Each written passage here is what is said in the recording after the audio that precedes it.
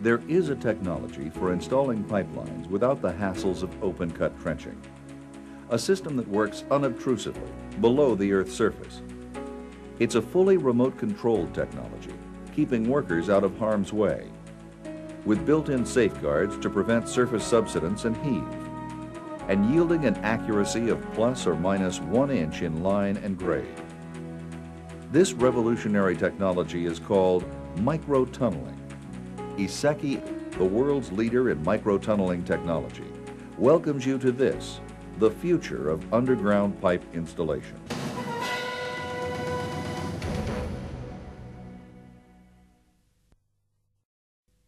Microtunneling is a technique for installing underground pipe without trenching. Powerful hydraulic jacks are used to push specially designed pipes through the ground behind a remote-controlled tunneling shield called a microtunnel machine. Simultaneously, excavation takes place at the front of the machine, and the excavated materials are pumped to the surface by a circulating slurry system. Microtunneling is distinguished from other tunneling techniques by 4 very important factors. Microtunneling is a remote-controlled operation, reducing manpower requirements and increasing job site safety.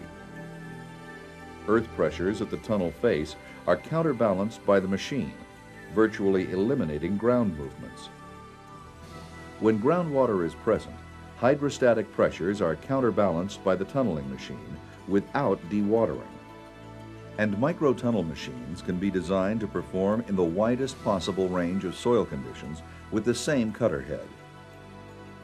Microtunneling systems permit tunneling through almost any ground, while providing maximum security against ground movements without the employment of costly ground stabilization or dewatering techniques.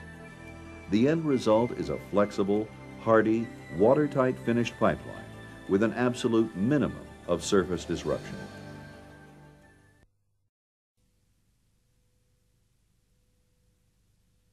The microtunneling process begins with careful planning. A full site investigation report is undertaken to determine the characteristics of the soils likely to be encountered, together with details of any water table. All other aspects of the project are examined, such as the tunnel's length, depth, diameter, and route, the type of pipe to be installed, surface characteristics, and any other factors that are relevant to the particular project. All of these variables are carefully considered, and an optimum plan is identified.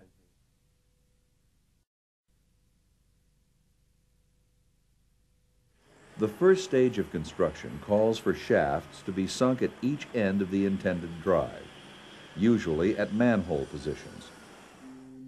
On one end, a drive shaft, and on the other, a reception shaft. The drive shaft marks the beginning of the drive. The drive shaft may be circular, oval, square, or rectangular, but it must be long enough to accommodate the tunneling equipment, specifically the combined length of the thrust wall, hydraulic jacking system, microtunnel machine or pipe, whichever is longer, and entrance ring. The reception shaft, on the other hand, need only be large enough to accommodate removal of the microtunnel machine.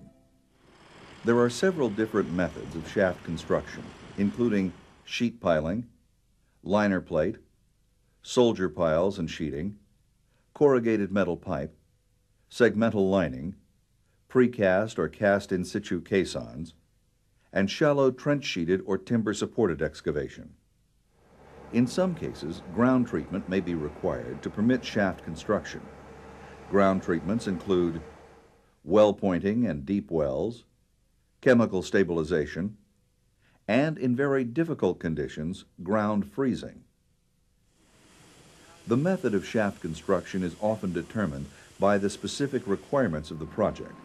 However, contractor preference, economics, and ground conditions also play major roles.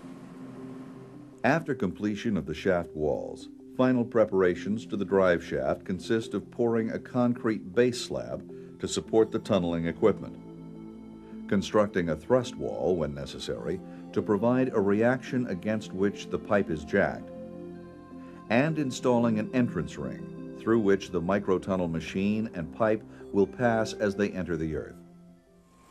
Depending upon the ground conditions, measures such as ground treatment or grouting may be required immediately outside the entrance ring to prevent ingress of ground during launching of the microtunnel machine.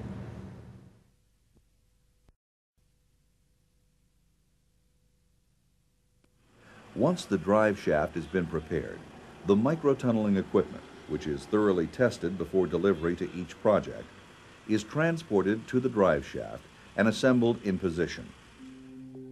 The microtunneling equipment includes the operation cabin and remote control board, the jacking and lubrication systems, the slurry system, as well as ancillary equipment such as cranes, generators, and trucks. Then the microtunnel machine, the real workhorse of the microtunneling process, is lowered into the drive shaft and onto the guide rails. Different types of microtunnel machines are available to cope with a host of ground conditions. Machines are available in a wide range of sizes, in diameters from 12 inches to 12 feet and beyond. Once the microtunnel machine is aligned on the guide rails, which have been set to the required line and level, all cables and hoses are connected to the machine, and the total system is tested once again. The drive begins, and the microtunnel machine is thrust forward by the hydraulic jacks, first passing through the entrance ring, then tunneling through the ground on its journey to the reception shaft. Powered by electric motors, the rotating cutter head cuts through the earth. Excavated material is crushed in the head of the machine when necessary and passes into a slurry chamber, where it is mixed with slurry and transported to the surface via slurry pipes. During excavation, a sophisticated earth pressure counterbalancing system is employed. By maintaining a consistent counterbalance pressure on the tunnel face, always between the active and passive earth pressures, ground movements are virtually eliminated. After the machine has fully penetrated the ground, excavation is halted, cables and hoses are disconnected, and the first section of pipe is lowered onto the rails. The pipe is pushed up to the back of the microtunnel machine, where they are joined by an adapter ring, and all systems are reconnected. Then, together, they are jacked forward as the excavation at the face of the machine continues. On the completion of the jacking of one pipe, excavation is stopped. The jacks are retracted.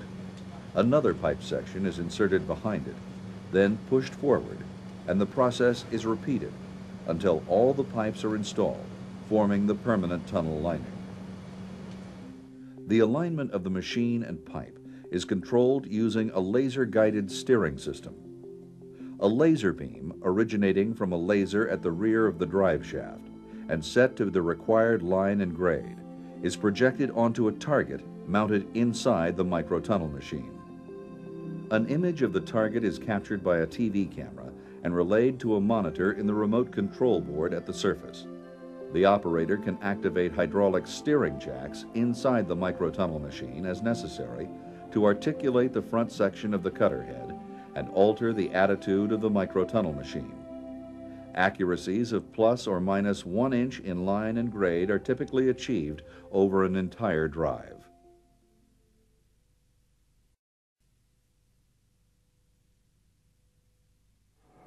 The slurry system performs two functions. It removes the excavated spoil, and it counterbalances any groundwater.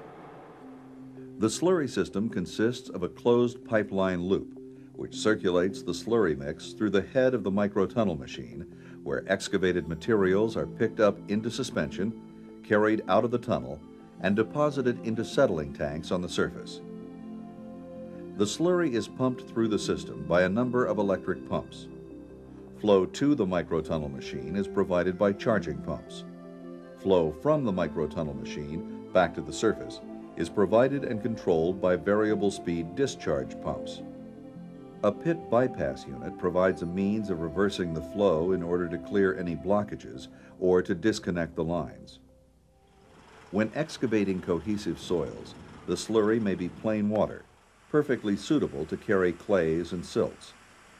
In sandy or granular soils, a thickening agent, such as bentonite, possibly with the addition of polymers, is added to the water to increase its density and viscosity and act as a support medium to carry these denser spoils to the surface.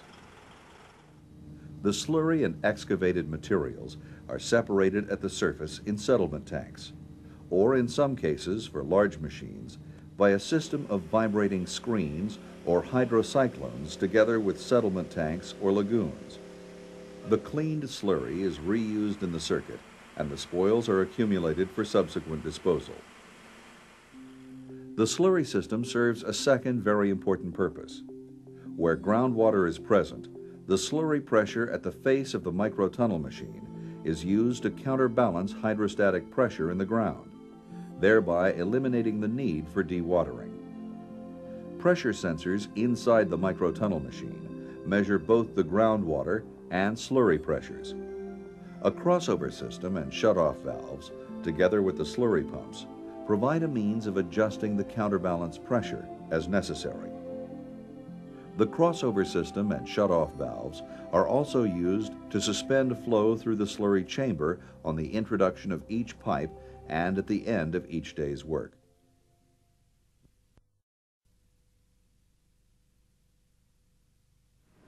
Pipe used in microtunneling, called jacking pipe, is basically a thicker-walled version of direct burial pipe. Jacking pipe consists of a female end fitted with a collar and a thin ring of fiberboard to act as a packer, and a male spigoted end fitted with a rubber seal. When joined together, a durable, watertight seal is formed. The outside surface of the pipeline is smooth, minimizing friction as it is jacked through the earth, and the fiberboard packer cushions some of the load between pipe ends, reducing the potential for local crushing of the pipe material. Concrete, FRP, and vitrified clay are the most common formulations of jacking pipe, although steel and ductile iron are also used. Jacking pipe is available with inside diameters ranging from 6 to 120 inches and section lengths from 4 feet all the way up to 40 feet.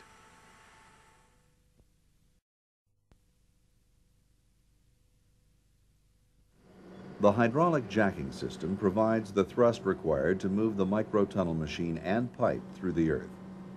Jacking systems are available in a wide range of sizes, capacities, and configurations, from 200 tons up to 4,000 tons.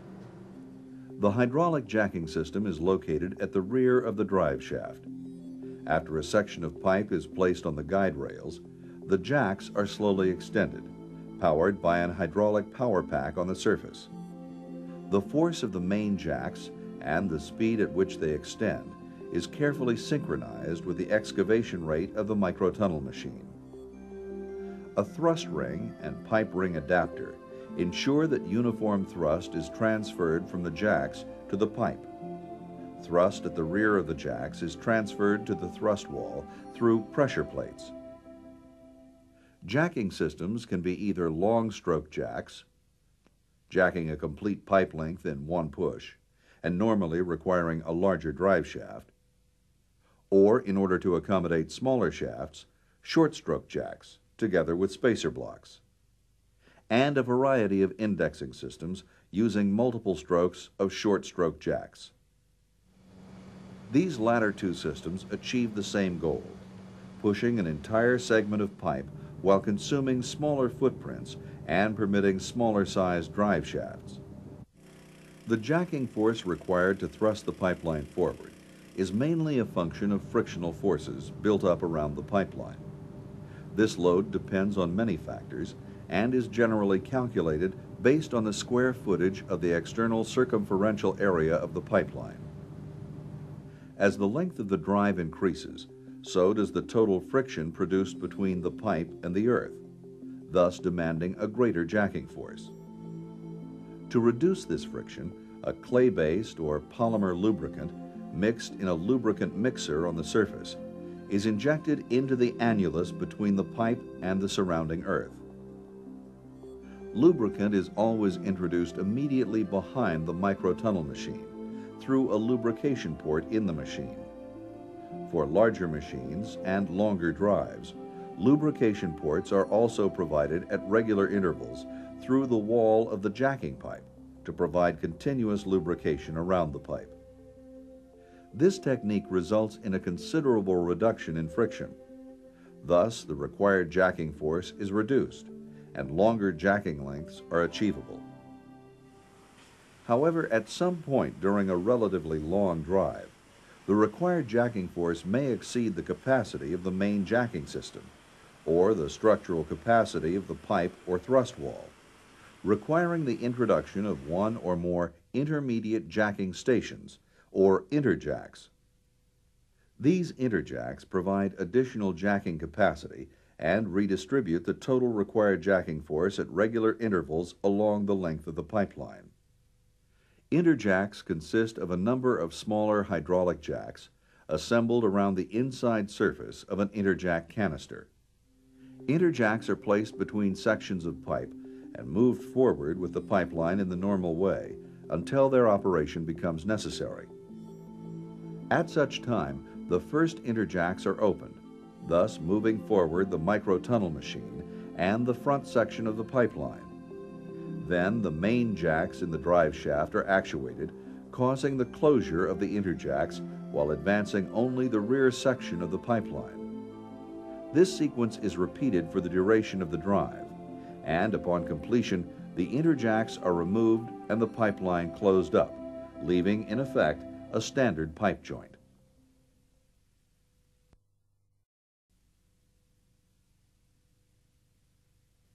A highly trained operator carefully monitors and controls all aspects of the microtunneling operation from within a control cabin on the surface. The operation board displays data and provides control of all mechanical systems. Operation boards can be standard with manual steering and data recording, or can provide fully automated, computer-controlled steering and data logging. Other workers handle such duties as pipe and spacer placement and cable and hose connections. Normal site operations are 8 to 10 hours per day, 5 days per week. Only in extraordinary circumstances does it become necessary to increase operations to 24 hours per day. As the microtunnel machine nears the reception shaft, excavation is halted temporarily, and if groundwater or soft ground is present, an exit ring is placed on the wall of the shaft. Finally, the microtunnel machine exits the earth into the reception shaft, completing the drive. After the drive, the microtunnel machine and equipment are removed, manholes are built, and the shafts are backfilled. Microtunneling projects often consist of several drives. In such a case, 2 drives are made from each drive shaft, in opposite directions, so that only the jacking equipment need be turned around to start a new drive. This process is repeated at every other shaft, ultimately forming the whole sewer or pipeline. Microtunneling is a proven alternative to open-cut trenching and open-face tunneling techniques. It is the ideal solution for minimizing surface disruptions, avoiding utility conflicts, lessening the risk of ground movements, and minimizing hazards for workers, traffic, and pedestrians. Microtunneling is the preferred choice for deep sewer and pipeline installations, and where these are beneath congested urban and environmentally sensitive areas, where surface disruption is unacceptable, and where there are difficult ground conditions or a high water table. Since 1974, nearly 2,000 Iseki microtunnel machines have been manufactured, and many thousands of miles of pipe have been driven worldwide. Iseki is proud to be the world's leader in microtunneling technology, and is proud to welcome you to the future of underground pipe installation.